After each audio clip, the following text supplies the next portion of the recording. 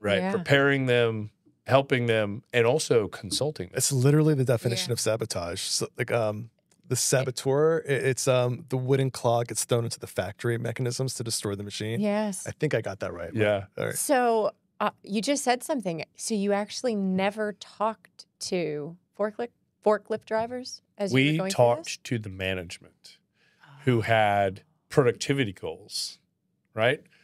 That's pretty far Yeah. from the factory floor Yep, worker, are removed. right? How are you ever going to get their buy-in, though? I mean, you are... By talking to them. Yeah, Have yeah, to hear communication. them out. Yeah. Yeah. So that's something we do for every project now is we go and we interview every worker.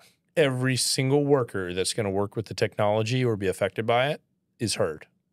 And we don't just interview them because we're engineers and we don't have feelings, we don't listen, right? So we send in professional surveyors that do listen really well and do capture it as data that we use as a feedback in our design. And then we tell them, we'll have a town hall, we'll show 3D renderings of what's to come, we'll probably bring 1 or 2 toy robots that they can play with and interact with. And we'll say, look, here's what we've got to with the design. Here's the objectives. This is the management thing, right? It's like, we want to automate this factory and we want to improve the process and make more products at higher quality, et cetera. But we've listened to each of you. And so here are the top 5 things that came out over and over as we talked to workers.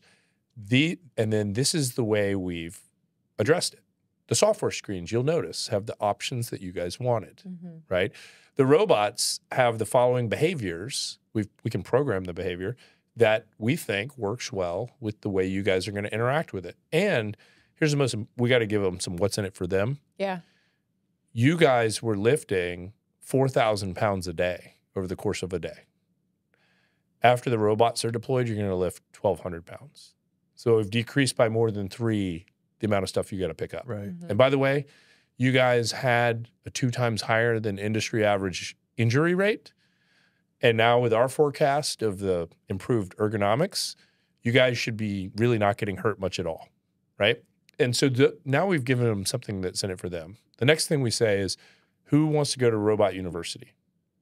It's going to be Everyone. Yeah, right. You can. Yeah. We'll sign you up. And we'll say, for everybody that wants to volunteer, you can be a master user on the technology. We teach you programming, controls, maintenance, error recovery, and a large portion of the workforce is not going to want to be the early adopter of change. Yeah. Right? They didn't get the latest technology when it came out. And so you say, okay, for the rest of you, it's going to take a while to affect this transition.